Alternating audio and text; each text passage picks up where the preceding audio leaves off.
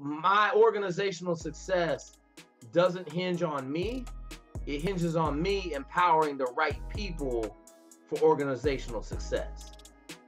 Because if I could be the most motivated, best leader in the world, but if I have an organization more than 3 people, I can't affect everybody. So then it comes back to who do I put in charge as leaders? Welcome to Beyond the Ball podcast.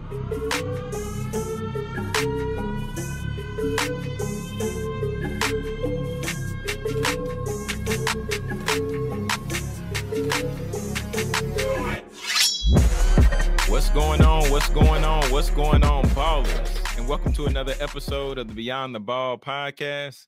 I'm your host, Jonathan Jones, and you all know we always find these just extraordinary people to bring on the podcast and want to share with you all because, of course, the premise of this show is to serve and support our student athletes to ultimately help them go beyond the ball so they can succeed beyond their degree. And like we like to focus on stories, strategies, and successes. So I'm excited today. And as I'm excited when we bring on guests, but this gentleman here, man, I connected with him a while ago.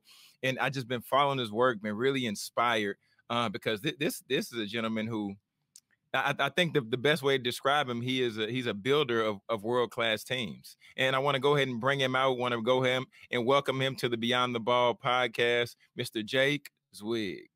Jake, what's going on? How we feeling, Doc? Crazy. Have me up in the back room. Shoot. Oh man, you know I couldn't keep you back there too long because I mean, you probably would have got a little rowdy or something back there. I don't know, man. I might have left. I appreciate it, man. Jonathan, thanks for having me on. We're about to light some fire. This whole Beyond the Ball podcast, I was sitting here and I was kind of thinking about what I was going to talk about. But just hearing you introduce me like that, now I know what we're going to talk about. So let it rip.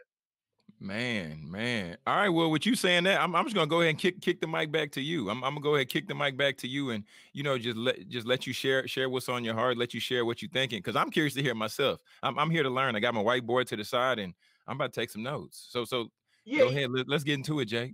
Beyond the ball, it's so indicative of every college athlete out there. I don't care what you do, what sport. Everybody's gonna finish playing ball at some point. And, ball is just synonymous. You could be in a swimming pool. You could be on a gymnastics floor. Your sport's going to end at some time. And I think that it's being missed in our culture these days, how big an impact going into the military as an officer for 4 years after you get done playing ball in college could be on your life.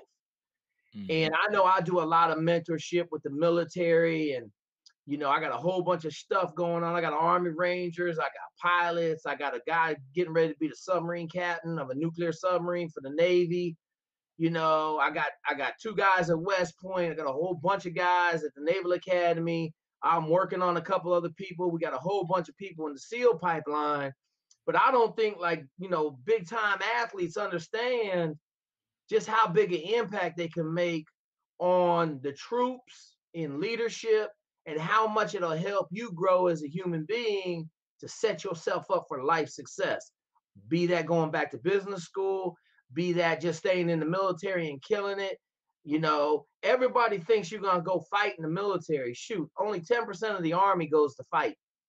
So there's 90% of those people, officers out there that never been in the war zone. So, there's jobs if you want to go fight. I tell everybody, the football players love to mix it up. The wrestlers, but let's say you're a tennis player and you got a little bit more finesse. I mean, you got public affairs.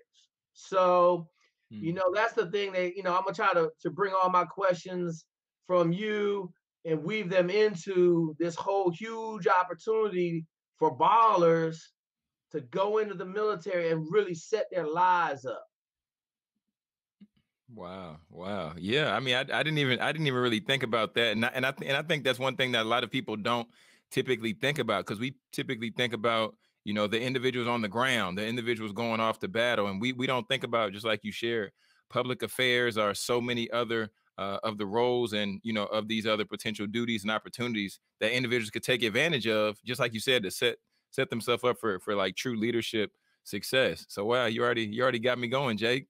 Yeah, man, John, I'll tell you, big deal, man. And deal is, I'm gonna find the guys that want to fight for the jobs that need to fight, right? The Army Mm. Rangers, the Green Berets, the Navy SEALs. But let's say you're a real smart person, I'm out there, I'm hunting for a bunch of females right now. I need a bunch of females to put in these pilot planes in the Navy. So I'm going to soccer players. I'm going to all Big Ten, all Pac-12, all ACC, all SEC soccer players, swimmers. I'm going after the best of the best who got good grades because believe it or not, flying airplanes is physical, but it's more about them books, learning those systems, learning the procedures for a lost engine, like all of that stuff. So, so much opportunity for athletes and I'm always going back to my number one characteristic. They got to be a competitive SOB, man. They got to want to rip your face off and tiddlywinks and pitch and toss. Mm. How does one build that mindset though to be a competitive SOB, or is it something that's innate? So what's interesting, man? I got 3 kids, got 3 boys, and the oldest one likes to compete. The middle one, he's okay, but the baby, 5-year-old savage. Okay, so I'm gonna say part of it is innate and part of it's learned, right? Like I got in trouble yesterday because I got him to school second. So today we lucked up and I was smiling because I was in the line dropping off my oldest kid at school. And I saw the lady that drops off the young kid, Wale, and she was behind us. So I knew we would be first. First thing little man said when he walked in the door, he said, "Daddy, I'm first today. I am the first kid to get to school. You can't, I trust me on this one. I ain't do nothing to get that out of him." So I think it's a little bit of innate, obviously I'm gonna breed competition. You got to fight in this house to live, flat out. Oldest kid gets beat up all the time. He gonna figure it out eventually. We just try to keep him from getting beat up too bad. Yeah, yeah, yeah. So were you one of the ones to where it was innate for you, like to be a leader and be a competitor, or was this something that you eventually cultivated? Yeah, I'm gonna have to say I'm gonna have to lean towards my 5-year-old. My wife tell me all the time that that's me. So I can remember being a kid, man. I didn't care what it was. I wasn't losing, and from that perspective, like I had it. Like I even to this day, like if I'm gonna compete, I'm gonna win. Now it's just different, right? Like now it's long-term winning, life, leadership.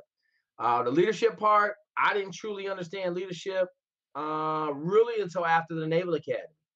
I was a phenomenal leader coming up all through the ranks. I just didn't understand how to use my superpower. I didn't understand how to empower others and get my message across to truly lead, right? Like my big deal is about leadership. I'm a servant leader. I lead by following and supporting my people. And now, I've had so many leadership opportunities and just world-class experiences. I know like my organizational success doesn't hinge on me. It hinges on me empowering the right people for organizational success. Because if I could be the most motivated, best leader in the world, but if I have an organization more than 3 people, I can't affect everybody. So then it comes back to who do I put in charge as leaders? Who do I cultivate leadership in? Who do I empower to make decisions to affect the organization? So all of that was learned. The competitiveness has been there since day one, but the actual leadership part of it, a lot of it was learned. Cut my teeth in leadership early on the USS Merrimack and Oiler. What I thought was cool was not cool, and what was effective was not effective. But I'm gonna find a way to win, so I made the corrections and shoot. The rest of it was steaming, Willie beaming. I love it. I love it. So, so when we talk about like just SEALs, right? When we talk about Navy SEALs, this is a different type of individual, right? Or at least that's my association. When I think of Navy SEALs, I think of you. I think of David Goggins, and I mean, there's not many others that I know at this point, right? So, what does it take for one? And I know that there's certain requirements, but outside of the requirements that we know, but what does it really take for one to become a Navy SEAL? So there are really two factors. Right now, Navy SEALs is really hard to do. So everybody in this country want to be a Navy SEAL. I want to be a Navy SEAL. You got a bunch of guys out there that can run really fast and swim really fast, but they're not even close to having the grit. So I tell everybody, like, the most important factor is the grit, like your tenacity and your ability to just absorb massive amounts of damage. Okay. But the bottom line is now it's become so sexy in America to become a Navy SEAL that it's hard to get there. Like in the officer pipeline, you're talking about 2 years to get to SEAL training, 2 years to get there. Enlisted pipeline, it's backed up a year right now, 9 months to a year. So if you signed up today, you ran let's say you ran an 8-minute mile and a half, which you know is flying, and you swam an 8-minute mile and a half, and you did 100 pull-ups. 100 push-ups, 100 sit-ups, and you did like 25, 30 pull-ups. You still would have to wait a year to get there. And so the Navy SEAL aspect of it, you asked me kind of what's it take. I mean, you give me a tough football player in division, any division, give me a tough football player, he'll be fine. I got a linebacker from Finley that's Army Ranger right now. I got, one of my other linebackers from Catholic 15 years ago was an Army Ranger. I don't have any of my young dudes. I got a lacrosse player that's a Navy SEAL. I got a triathlon dude that's a Navy SEAL, and I got 3 wrestlers that are Navy SEALs. Oh, and I got a pitcher, a big lefty pitcher is a Navy SEAL. But, it come back to grit. Do you like to fight? Like, one of my best questions, Jonathan, is I ask you, when's the last time you've been in a fist fight? Man, high school. High school, right? You ain't one of them scrappy dudes. You know what I'm saying?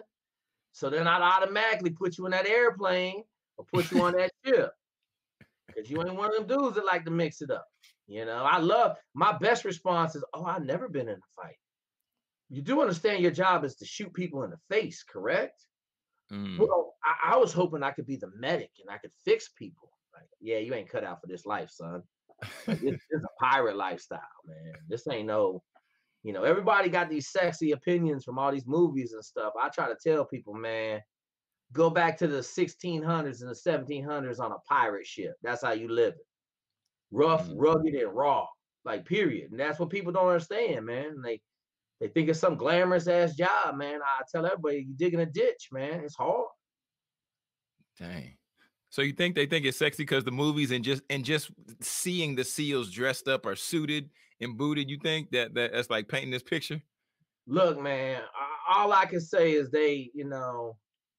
this generation, who did I hear talking about? I just heard somebody talking about this. Oh, Goggins. I just listened to Goggins this morning. He was talking about it. This generation sees social media and believes that they are that person, right? Like, everybody's living vicariously through people on social media. So they're like, oh man, that dude's doing this. And what they really doing is they seeing the trappings that everybody on social media is getting, right? Like, they seeing David Goggins. David Goggins got unlimited money at this point, right? And they're like, oh, I'm gonna go be David. I'm gonna go be Jocko Willink, right? Like, I'm gonna start, but they don't understand the grind of the everyday to even have a chance to go. Like my run program, I got a run program I give out for free. Shoot, we running twice a day on Monday, Wednesday, and Friday. Once a day on Tuesday and Thursday, and then we got long run, 8 to 12 miles on Saturday every week.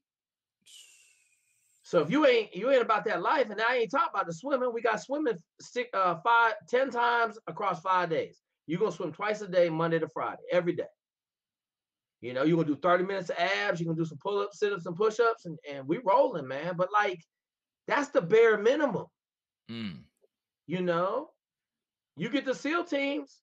Shoot, I got a dude right now in the SEAL team getting ready to go to some awesome training. And I called him, and so he called me back. He said, look, Jake, I'm at work right now. It was Saturday at like 8 o'clock at night. I said, what's going on? He said, man, I'm going to school next week. I got to get ready. I said, don't call me back until you get done with school. because that dude understands what it takes to be successful. He ain't got time to talk to nobody on the phone. But trying to explain that to some people is hard when they think, oh, like my best one is I made it through Hell Week. Jake, I graduated Hell Week. Really? That's week 5 of training. Training is 2.5 years long. And then you still get to the SEAL teams and training for another 2 years. And then you continually in the training cycle. So I don't know why you thought you was going to make it when you made it through Hell Week on week 5. And you still got probably 65% of the attrition after that. Oh, wow.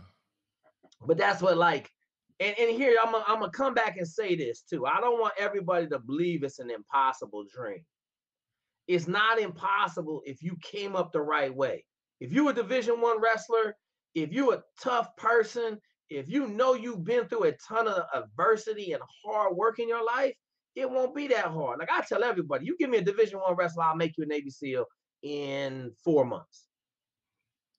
Because they understand that life, right? Like not even Division I. Just give me a college wrestler who is good. I don't want the dude that went 0-30. I want the guy that, had a winning record, that's tough, that understands how to beat other people on the mat. And it could be a woman too. Like I'm getting ready to go yard on these females in the military.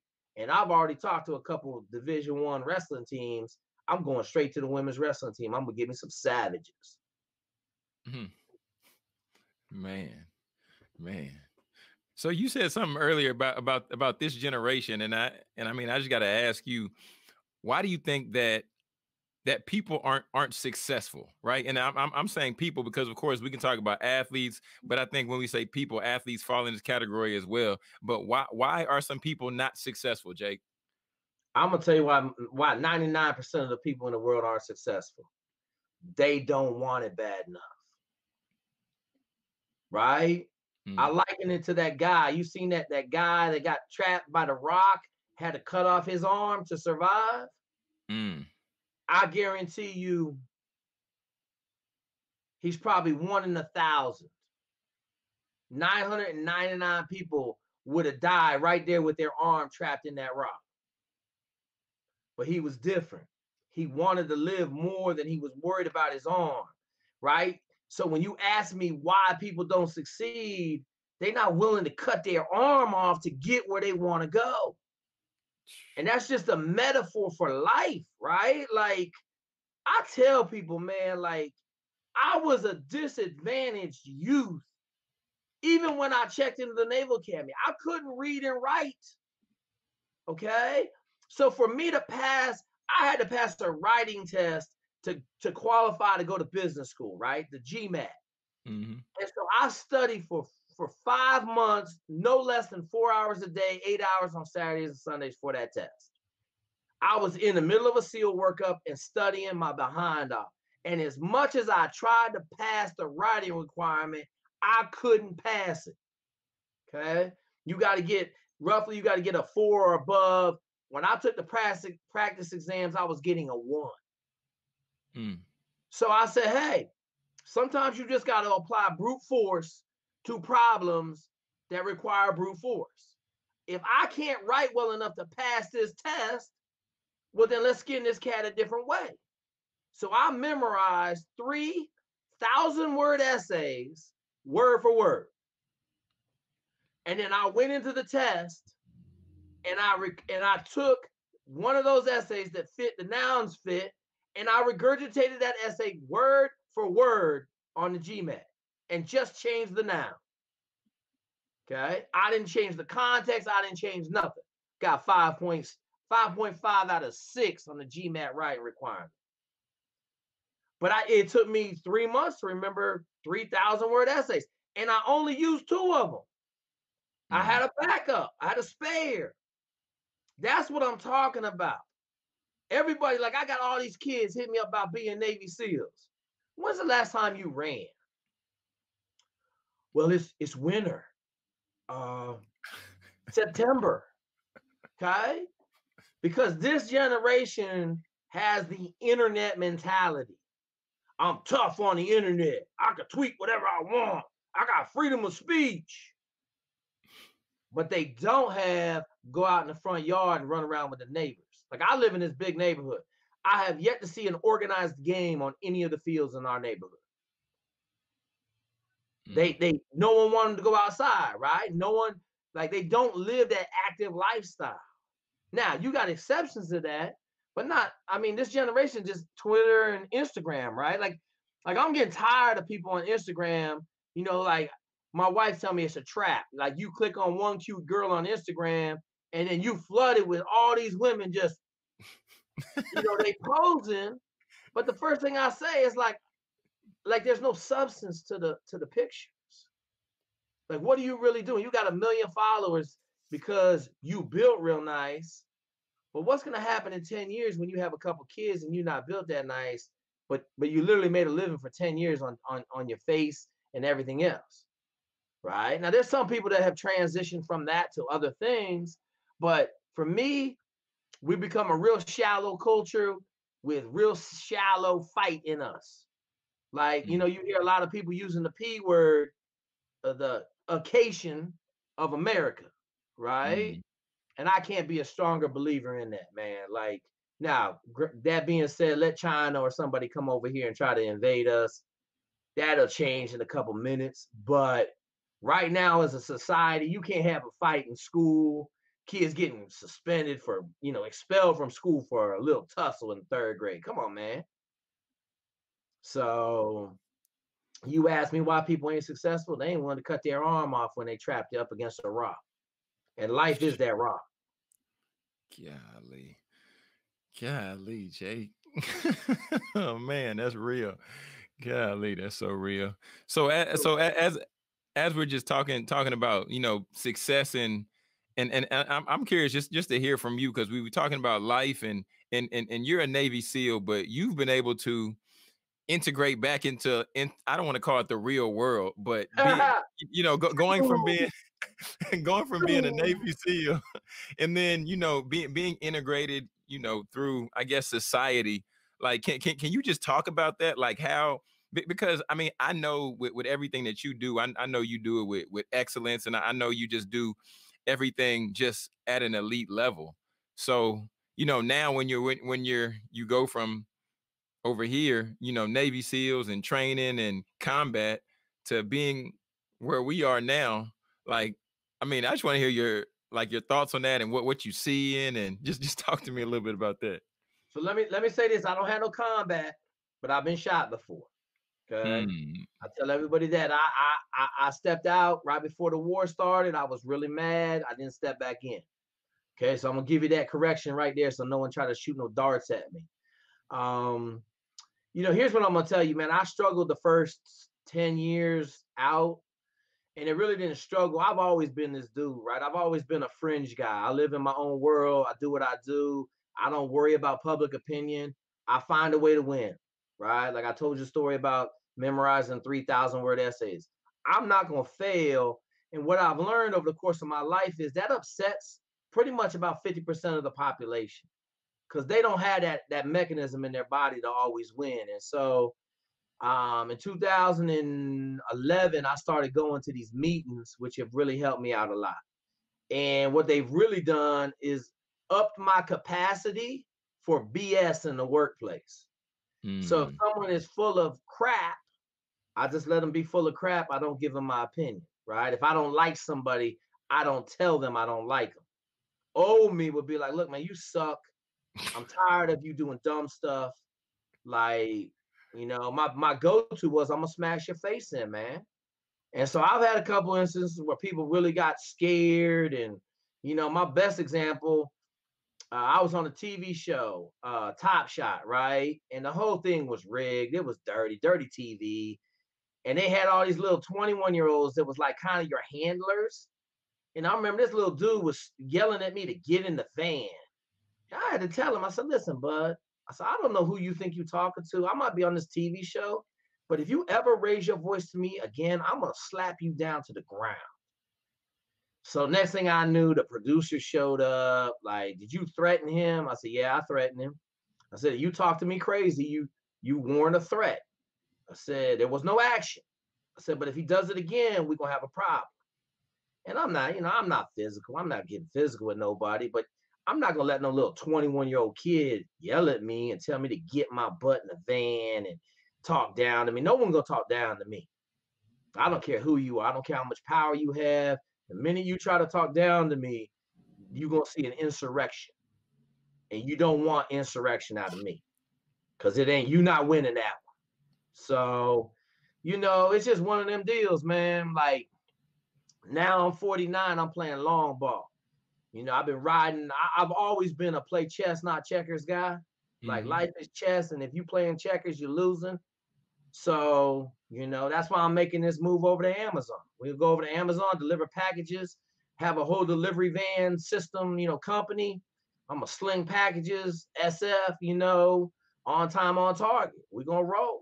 So I'll get this built, some good stuff happened to me last time I was in San Antonio. So I'm not worried about it, man. I'm in a really good place out here hustling, trying to find my way. Got about 10 opportunities. My wife said it to me yesterday. She said, Jake, how many irons in the fire right now? And I started talking. She's like, yeah. Because I sit at this computer where I'm at right now. I'll sit here until 11 o'clock. I get up, take kids to school, and then I'm at this computer for 13, 14 hours a day, grind. So.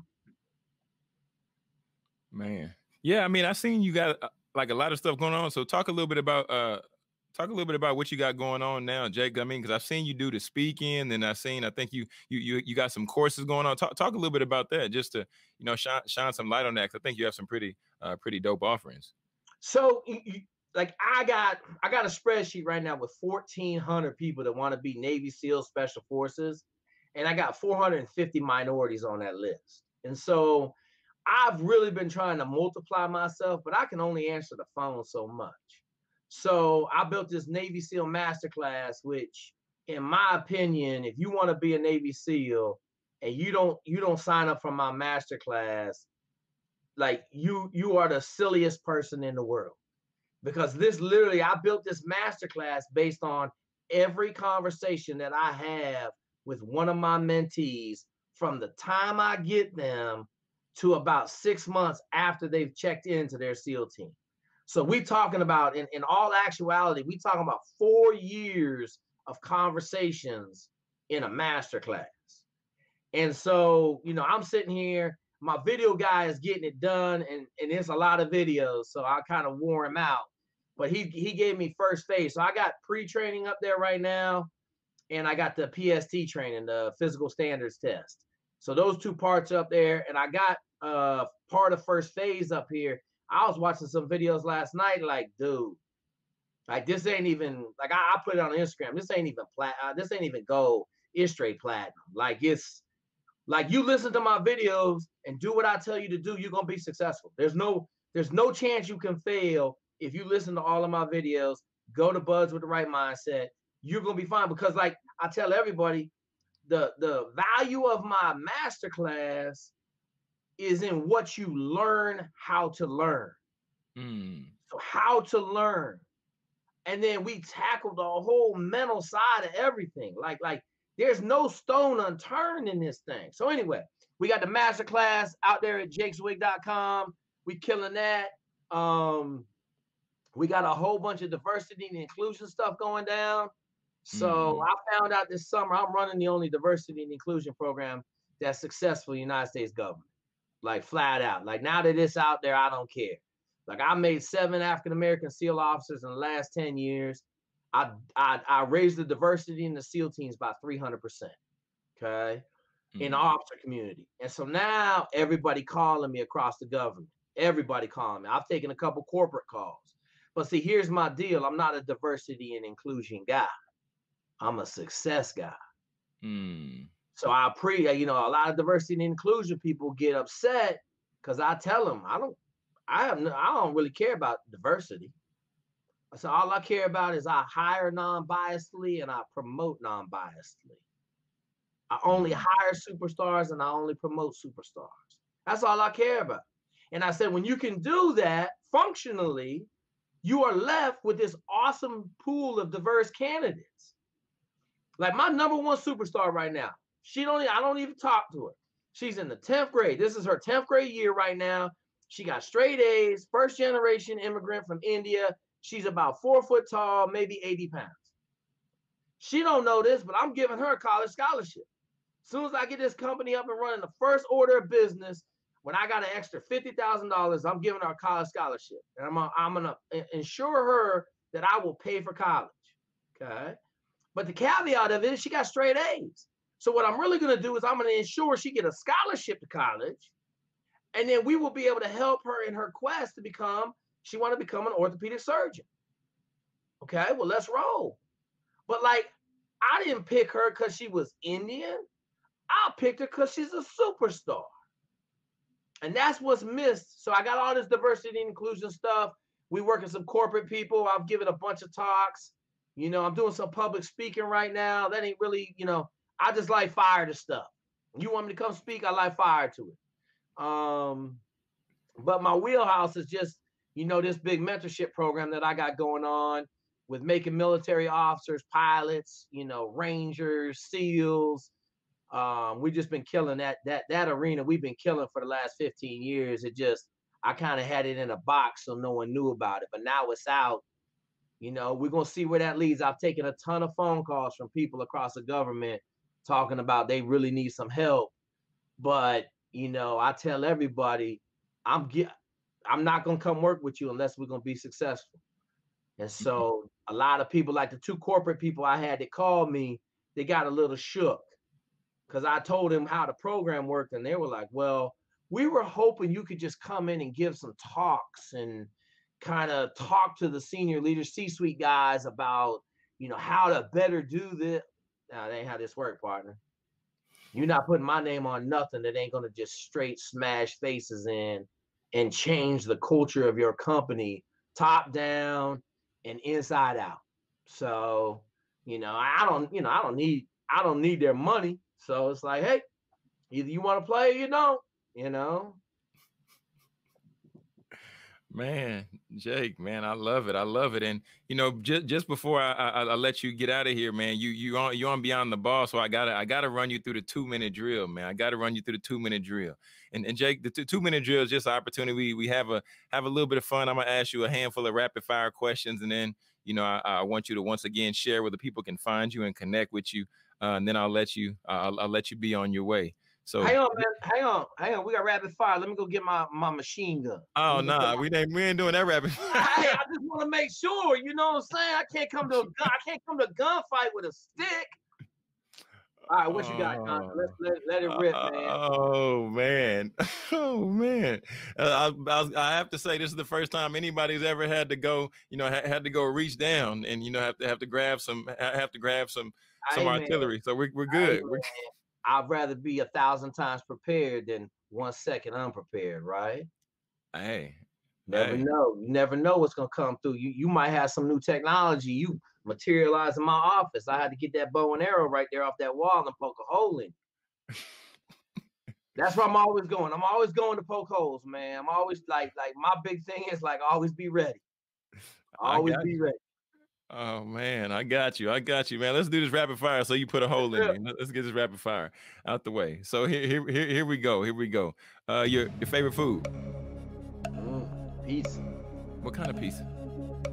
Right now, probably Papa Del's right here in Champaign would be my number one. Number one pizza in the world though is a little dive spot up there in Ann Arbor, in between some beauty salons, right over there on State Street. So that's my spot.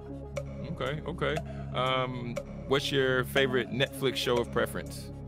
Man, don't watch a lot of TV, to be honest with you. We banged a little House of Cards. You know, I try to spend some time with my wife in the evening, but we don't watch a lot of TV. At least I don't have a lot of time for TV in my life, so I don't watch a lot of stuff. Maybe watch a movie every now and then. You know, I'm gonna go to my number one movie is Top Gun. My number two movie is Armageddon. Fair enough. What's the last book you read? I'm reading The Stress Effect right now. Okay. So it's by Henry Thompson, former SOG warrior, and it's an awesome book, man. It explains deeper my philosophies on leadership and how I'm able to find leaders. And so I didn't think that's what the book was going to be about, but that's what it's about. So like I'm getting ready to reach out to him and have some conversation with him. So that's the last book I can. We're going to talk about books. I got to tell everybody to read Overachievement. And then this is the Beyond the Ball podcast. I'm going to tell everybody on this podcast, if you don't go out and get Tim Grover's book called Relentless and read that book, you ain't true to yourself. You ain't a true baller. You ain't going hard enough in the paint. Because when you read that book, it will change your opinion on what you have to do to become the best.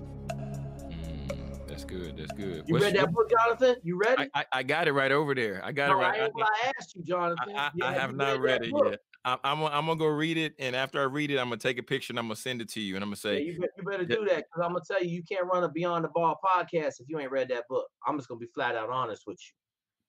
That is the realest book in the world. Like, it literally is my #1 book for athletes, period.